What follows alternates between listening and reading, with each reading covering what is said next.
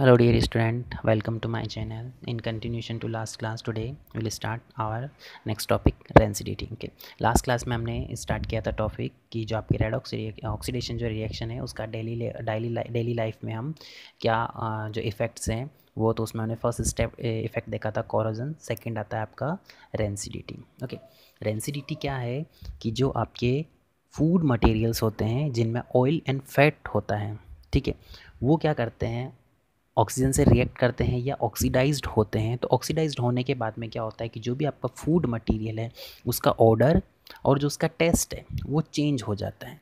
तो ये जो प्रोसेस है कि जिस प्रोसेस की हेल्प की वजह से या जिस प्रोसेस की वजह से आपके जो फूड मटेरियल है उनका टेस्ट एंड ऑर्डर चेंज हो जाता है, किसकी वजह से कि ऑयल और जो फैट है वो ऑक्सीडाइज्ड हो गए हैं.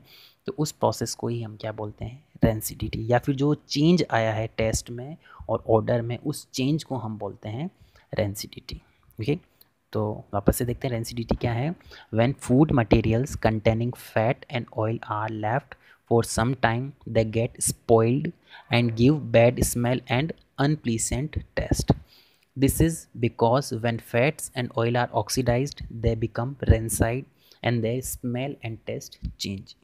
This change in odor and flavor of oily and fatty food by oxidation is called rancidity. ठीक है, कि फूड मटेरियल जिनके अंदर फैट एंड ऑयल है वो ऑक्सीडाइज्ड हो रहे हैं जिसकी वजह से उसका टेस्ट एंड ओडर चेंज हो रहा है, उसी को ही हम क्या बोलते हैं, rancidity.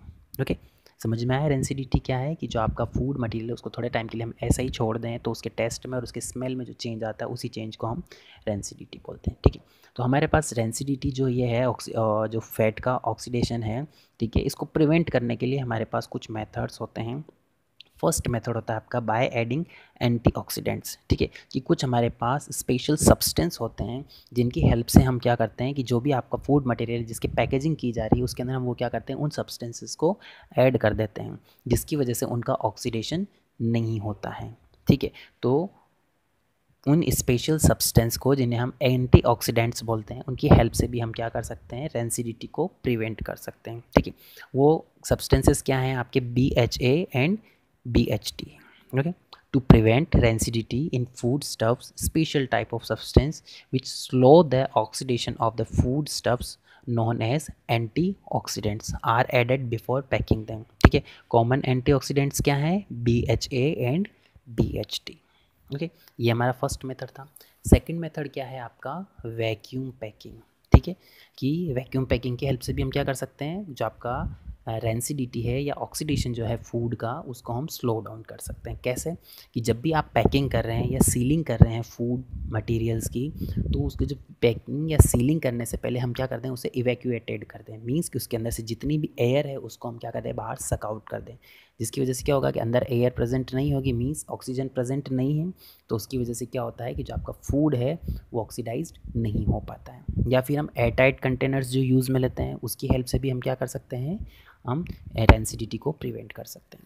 After packing the food material container is evacuated before ceiling so that no air oxygen is there to oxidize the food. Airtight container are also used for this purpose. Okay, next method है replacing air by nitrogen. Okay, कि जो कुछ packings होती है, कुछ companies होती है, manufacturer companies जो होती है वो क्या करती है, पैकिंग करने से पैकिंग जब करती है फूड मटेरियल्स की तो वहाँ पर क्या कर देती है कि जो एयर है उसको नाइट्रोजन से रिप्लेस कर देती है. ठीक है, तो जिसकी वजह से क्या होता है कि जो नाइट्रोजन जो गैस है वो भी क्या करती है, ऑक्सीडेशन से प्रिवेंट करती है. ठीक है, कि जनरली क्वेश्चंस पूछा जाता है कि जो हमारे जो चिप्स मैन्युफैक्चरर या चिप्स बनाने वाली जो कंपनीज़ वगैरह है या मैन्युफैक्चरिंग जो इसके चिप्स के जो पैकेट्स आते हैं वो क्या करते हैं, उस चिप्स के पैकेट के अंदर नाइट्रोजन गैस फील करते हैं. तो क्वेश्चन पूछा जाता है कि चिप्स के पैकेट्स के अंदर नाइट्रोजन गैस क्यों आती है. तो वो इसलिए आती है कि वो जो उसके जो चिप्स है उनका अंदर जो फैट जो प्रेजेंट है या ऑयल जो प्रेजेंट है वो ऑक्सीडाइज ना हो, जिसकी वजह से उसका जो चिप्स का टेस्ट एंड ऑर्डर है वो चेंज ना हो. मीन्स कि हम रेंसिडिटी से प्रिवेंट करने के लिए हम क्या करते हैं, वहाँ पर नाइट्रोजन गैस यूज़ में लेते हैं. ओके, नेक्स्ट मेथड है जो कॉमन मेथड है generally, refrigerating of food material. कि हम हमारे घर पे क्या करते हैं कि जो फूड मटेरियल्स होता है उसे जनरली हम कहाँ रखते हैं, रेफ्रिजरेटर में.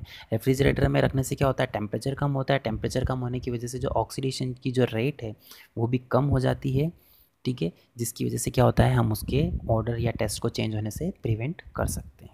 ठीक है, लास्ट जो मेथड है आपका वो है storing food away from light, कि हम लाइट से या लाइट की एब्सेंस में भी क्या होता है कि जो आपका ऑक्सीडेशन जो है फैट एंड ऑयल का वो स्लो डाउन हो जाता है, तो हम लाइट से दूर रख के भी फूड मटेरियल को रेंसिडिटी से प्रिवेंट कर सकते हैं। ओके, तो ये था आपका rancidity. Okay, thanks for watching video.